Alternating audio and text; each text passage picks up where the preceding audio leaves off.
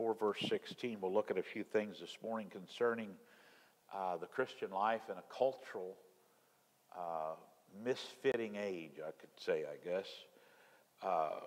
Amish Awareness Conference has been canceled, so it'll be postponed, and we'll reschedule that when they get their dates together, probably 1st of October. Church services here at the church will return Wednesday night, August the 19th, 2020. And for those that are concerned, the building has been professionally cleaned because of the COVID pandemic thing, and so we're ready to go. We're allowed to open back up, and we'll be ready to go. So, and I'm here today. The church seems to be, this is Friday, so the church seems to be in great shape even as we speak. So 1 Peter chapter 4 in the Bible has a few things to say, and Peter talking about living for the Lord and how to be a Christian in a culturally unfit day. And the culture of today is probably in its worst state of any moral fabric that you could talk about of any age, as it was in the days of Noah, so shall it also be in the coming of the Son of Man. But let me start in 1 Peter chapter 4, verse 16. Yet if any man suffer as a Christian, and I guess that's kind of what I'm talking about, the fact that people suffer being a Christian even today, let him not be ashamed. And people are ashamed to suffer for Christ. But let him glorify God on this behalf. So he's going to give us some instruction on how to get the glory out of our Christian life, although we may be suffering. For the time has come that judgment must begin at the house of God. And I guess if we had our druthers, we would rather it not begin at the house of God, but that's where Peter says it begins. And if it first begin at us, that's the Christian, the man that's saved, the person that's saved. What shall the end be of them that obey not the gospel of God? So we better thank God for the way God deals with us as his children, rather than not be saved at all and never be dealt with by God until judgment. Verse 18 says, and if the righteous scarcely be saved, where shall the ungodly and the sinner appear? Good question. At the judgment. Wherefore let him that suffer according to the will of God commit the keeping of their souls to him in well-doing, as unto a faithful Creator. Father, thank you for this morning. Thank you for the reading of your word. Bless now as we attempt to bring the message. It's in Jesus' name we pray and ask it. Amen. Now, the culture of our day has no room for Christians. I don't know if you've noticed, but the world doesn't readily accept Christianity. We are a cultural of many vices. Our culture has vice after vice, idolatries, pleasures, and sin. That's the norm for the world today, especially in America. And America is supposed to be a Christian nation. Christianity is accepted less and less. When you watch a national platform like a news media, Christians never get an honest shake. The true Christian is shunned or looked down on by society, or it's simply avoided completely. We have ethnic discrimination, we have sexual discrimination, but no Christian discrimination. You're allowed to, in our society, in our culture, to discriminate against a Christian. That's the way it seems. But we're still supposed to be a witness to all those that do not accept us as Christians. Let me say this today. If we're to live for the Lord Jesus Christ in this age, in this culture, we have to be willing to be different. You say, well, what are you saying? I'm saying, well, if you're a Christian today and you want to live as a Christian, you have to be willing to be different, which simply means you'll have to be separated from some of the things in our culture and our world. Paul told the Corinthian people in 2 Corinthians chapter 6, verse 17, wherefore come out from among them, and be ye separate, saith the Lord, and touch not the unclean thing, and I will receive you. Today, the biggest struggle for a man or a woman when they get saved, or a child, a young person when they get saved, is to come out of the world, is to live a separated life. And so then they struggle in their Christianity, and they come to a point where they're, well, what's the use? I'll just go back to doing what I used to do, and they end up living a miserable life. You have to be willing to be different. And God can help you with that. The Holy Ghost of God that indwells you can help you with that. So it's not that hard for a child of God to be different. And when I say that, we're different in many ways. In actions, attitude, attire, ideas, goals, and accomplishments. There's a lot of pressure in the world today, especially in the United States of America, to live the American dream. But as a child of God, our dreams are not here on this earth. Our dreams are, and our hopes and our attention and our affections are set on things above. So if we are different and willing to be different, and don't mind being separated from some of the ideas and things and accomplishments of the world, then this in itself is a true witness. And that's what our text was talking about, being a witness, not being ashamed. For he said, yet if any man suffer as a Christian, let him not be ashamed, but let him glorify God on this behalf. You can glorify God if you'll live a separated Christian life. Let me say this. Worthy of the call that God has placed upon you for salvation. When you got saved, God dealt with you and wanted you saved. Worthy of the call. That simply means humility. Being worthy of the call. In Acts chapter 20, verse 19, serving the Lord with all humility of mind and with many tears and temptations. Nowhere in the scriptures it said that a Christian life would be an easy life. And Christians all over the world try, especially in America, to still be the same as everybody else, and they struggle with that, and they're defeated with that. But here, they want the pride, they want the pomp, they want the praise, but humility has to be a part of our daily life. We can serve God with humility. We can call unto salvation. We're called unto it, and we get saved, and that should humble us that God would call us. We must be humble in our approach to others when we're a witness and we're trying to live for God.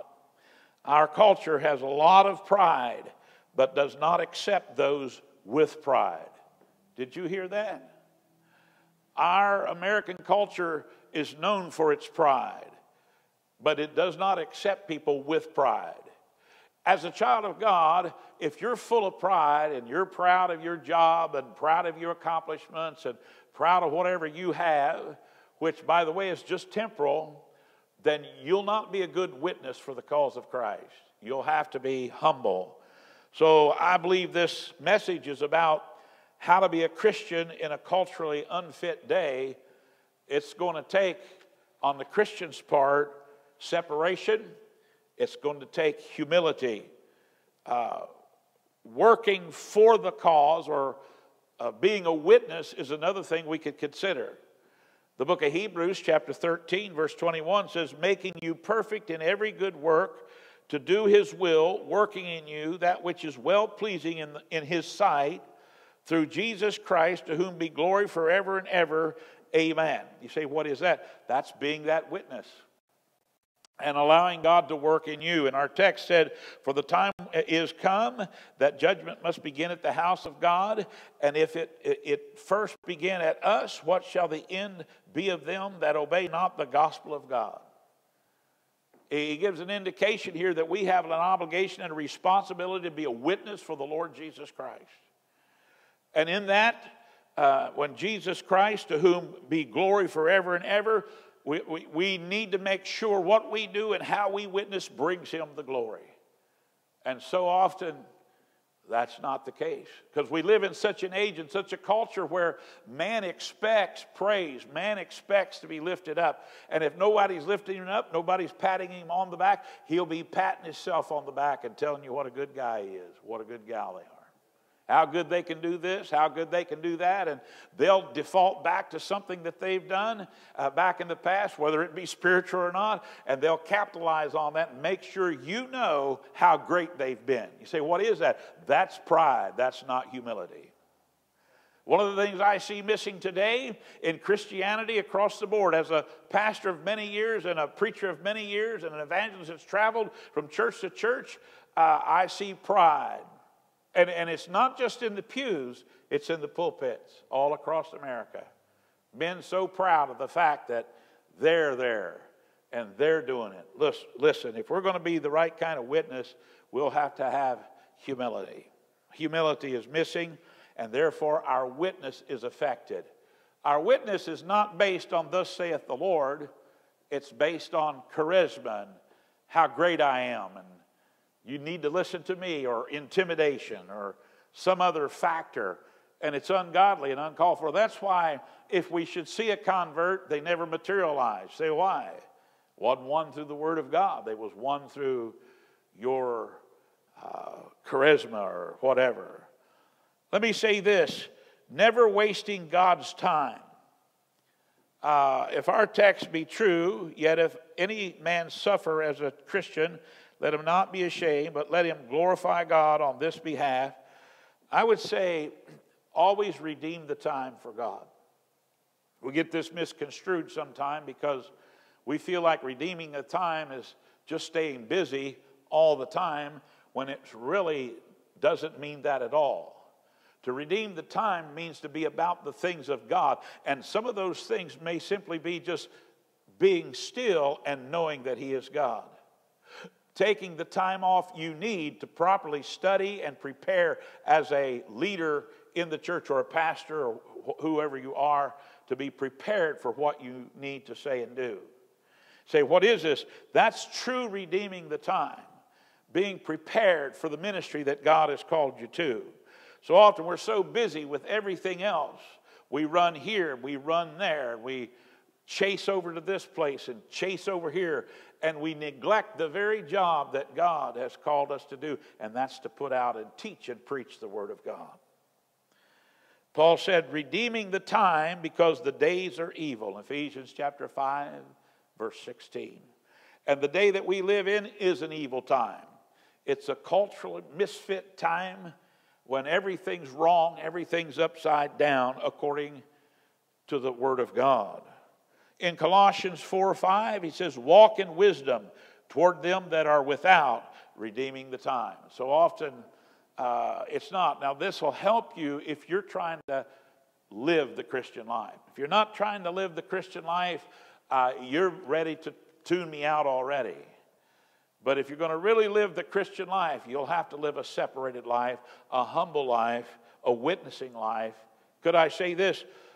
You'll need to grow. I don't care where you're at in your life. I don't care how old you are, how long you've been saved, how long you've preached.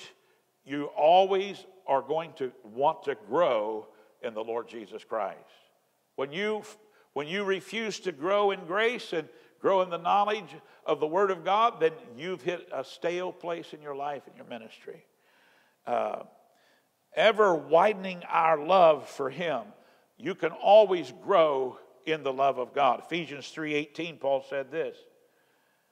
May be able to comprehend with all saints what is the breadth, the length, and depth, and height, verse 19, and to know the love of Christ, which passeth knowledge, that we might be filled with all the fullness of God. I don't think any pastor, any preacher, any evangelist, any missionary, any teacher, anybody in the pew, any place, any businessman, any lay person, anybody has ever come to the full knowledge of the love of God. So we can always be growing and widening our love for Him. And if you love God today, you're a cultural misfit. Amen. Because people don't love God. But as I stand here, one of the things I see Christians need and church members need is the love of God. You hear this, well, we need more love for the church. If you have more love for God, the Lord Jesus Christ, you'll have more love for the church. And we're in a pandemic time when this COVID thing has really hit a lot of folks, especially in our area. Closed some churches, a lot of people doing just what I'm doing, making videos so that we can reach out and do the job God called us to do. But we want to do it with love. And I realize the church will take a hit. And there'll be some folks that won't come back. And they'll just give in to the dictates of the world and the things of the world. And they won't be willing to be separate. They won't be willing to grow in love and grace. And they'll never, their Christian life as they know it may be over by choice. Their choice, not God's. So Peter said, if any man suffer as a Christian, let him not be ashamed, but let him glorify God on this behalf. So there are ways to glorify God, and I've given you 4 or 5 things here. And for the time has come that judgment must begin at the house of God, and if it first begin at us, what shall the end of them that obey not the gospel of God? What's their end going to be? Well, obviously, if we're not doing our job, we don't allow God to judge us at the house of God, then we'll never up our game spiritually, so we'll reach less people. And those people may have been reached if we would have done our job. Let me say this, never weary in well-doing. Never weary in well-doing. That's steadfastness. To be steadfast. One thing about things, trials and tribulations the church goes through, one thing about this pandemic thing for Christianity is it definitely will shake out some dead wood. We've been talking about the storm that the churches go through, and sometimes it's God's way to purge out the old dross, to get rid of those that aren't going to try to make it. Well, folks come to church for many different reasons, and they're not all godly. We see it in congregations across the land. But true Christianity wants to be steadfast. Paul mentions this in 2 Thessalonians chapter 3, verse 13. But ye, brethren, be not weary in well-doing. So we're not to wear out. We're to continue on, keep doing what we always do for the glory of God. Galatians 6 and verse 9. And let us not be weary in well-doing, for in due season we shall reap if we faint not. There's a cornerstone verse of Scripture that always, when I talk on these things or speak on these things, that always comes to my mind. And it's the last verse of Scripture in 1 Corinthians chapter 15. And it's one of those verses, it's kind of been a life verse for me over all these years. Therefore, my beloved brethren, be ye steadfast, unmovable, always abounding in the work of the Lord, for as much as ye know that your labor is not in vain in the Lord. So stay in the fight, stay in the battle. Keep going for the Lord Jesus Christ. I don't care how many people are sick. I don't care how many schools they've shut down or how many churches have closed. That doesn't have anything to do with your service and your steadfastness for the Lord Jesus Christ. But I'm afraid to say it will probably affect a lot of folks that claim to be Christians. Well, I just don't think I'm going to do that anymore. I'm just going to get out. No, you need the church. If you didn't need the church would be gone. But the world needs the church. Steadfastness in the child of God. Let me say lastly, always waiting for the shout. And I'm thinking about Peter Wherefore let them that suffer according to the will of God commit the keeping of their souls to him in well-doing as unto a faithful Creator. That was a man that knew God. That was a man that walked with God. That was a man that's saying, hey, listen for the shout. I like what Paul said, wherefore comfort one another with these words. So today, in the midst of all that's going on, we can still find comfort in the Word of God. In the midst that's going on, all the things that are going on in the world today, especially what we're going through here in our area, and different areas churches are going through, there's still comfort to be had, and we can comfort one another with these words. He says, looking for that blessed hope in Titus 2:13, and the glorious appearing of the great God and our Savior, Jesus Christ. You say, what are you doing? As a Christian, I have a hope with expectations greater than what I find in the world. Our culture doesn't give much hope. But this book, this Bible, gives us a greater hope. I like what he said in Revelations. John said this in verse 20 of chapter 22. Surely I come quickly, even so come, Lord Jesus. Yep, we're listening for the shout, waiting for the return of the Lord Jesus Christ. And I find that these words are very comforting, and they should comfort the church. Could I encourage you to be steadfast? Could I encourage you to live a separated life for the cause of God? Could I encourage you to be willing to be a little different now that you're saved and headed for glory? Be a good witness. Learn how to live in a culturally unfit age, and that's the age that we live in. It's very possible, according to Peter, 1 Peter chapter 4. Thank you for listening this morning. I trust that the message will be a blessing to your heart, and you be attentive to your Christian life and do your part as a good Christian. And when your church is available, you be a part of that assembly. You do your part as a child of God. Shall we pray? Father, thank you for this morning. Thank you for a chance to preach your word and teach your word. And I ask, God, that you'd suit a blessing to each one that hears it. In Jesus' name I pray and ask it. Amen.